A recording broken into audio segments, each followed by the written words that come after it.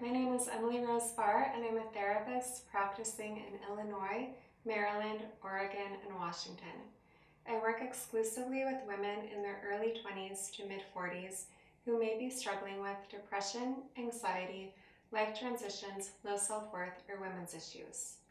Many of the clients I work with are highly driven and self-motivated and have excelled in their academic and career pursuits. When they begin therapy, they often express a sense of inadequacy and find it difficult to continue meeting self-expectations amidst life's inevitable disruptions.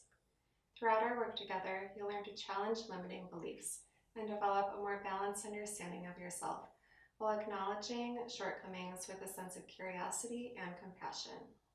I'll encourage you to draw insights from your past and present self and apply them to the self you are working toward becoming.